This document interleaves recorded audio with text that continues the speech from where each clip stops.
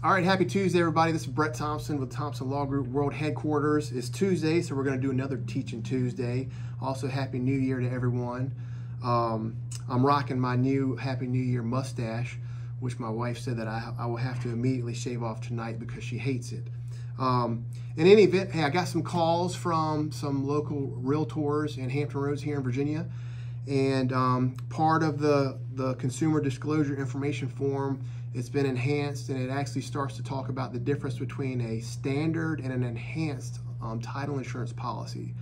And so I've gotten some questions in regards to what is the difference between a standard and enhanced policy. So I'm going to go over kind of like a broad brush, if you will, in generalities between the difference of a standard policy and an enhanced policy.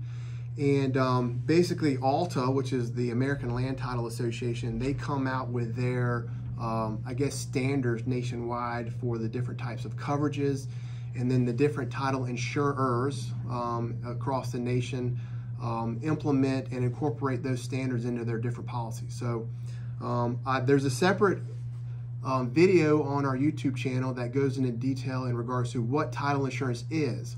So if you don't know what title insurance is and why you need it, please refer to our other video on our YouTube channel for Thompson Law Group. But today, let's go ahead and just I'm going to give you an overview of some differences between a standard policy and an enhanced policy. Now, the enhanced policy is going to be about a 20% premium. So you're going to be paying about 20% more for the enhanced policy, but that's going to be your Cadillac, you know, with all the buzzes and whistles policy. So just want to highlight a few, not all of the difference between the standard policy and the enhanced policy. So on the standard policy is going to ensure legal access to the property, basically saying that, hey, there is a recorded plat showing a right-of-way to your property. But the enhanced coverage goes a step further and says that, yes, you have a legal access to the property, but if someone else comes along, if some knucklehead comes along and like puts a fence up or blocks your access in some way, that would actually be covered in the enhanced policy as opposed to the standard policy. Also, forgery after the date of the policy. So you see a lot of commercials now about title lock and whatnot, and they're trying to scare people that somebody out there can steal your ownership interest in the property. Well, if you purchase an enhanced ALTA policy, an enhanced owner's policy, that actually covers any kind of forgery after you have acquired your interest in the property. So if some criminal out there tried to forge your name and record a deed showing that you conveyed it out to someone else and you had no idea that that would have happened, that's actually covered in your policy. So you don't need to take that extra step and get your title lock or some other kind of insurance coverage. It's part of the enhanced policy. Some other distinguishing factors. Restrictive covenants. So a developer, a builder, a neighborhood, when a neighborhood's built, they can put in various restrictive covenants and that are recorded in the land records. So the standard policy isn't going to cover a lot of the restrictive covenants as opposed to the enhanced policy. So if you're forced to remove your home due to a violation of an existing restrictive covenant, or you lose your ownership interest because of a restrictive covenant. So, you know, some restrictive covenants are you can never drink alcohol on the premises. You know, I mean, if you go back to the 1700s and the 1800s, they were very kind of archaic restrictive covenants, which some are still enforceable today.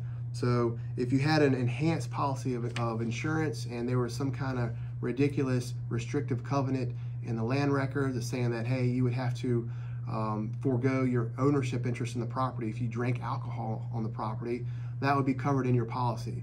And that's not covered in a standard policy, apparently.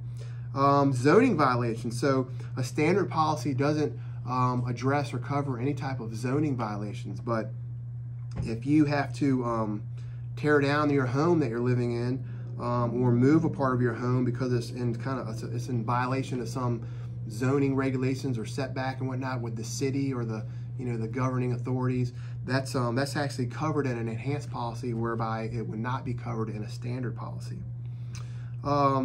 Also, various kind of encroachments. If your home is encroaching on an easement, a utility easement, or someone else's right to access the property, and you would suffer a loss, like you would have to tear your house down because it's, you know, your house is on top of some kind of a utility easement, that would be covered in an enhanced policy, and it would not be covered in a standard policy.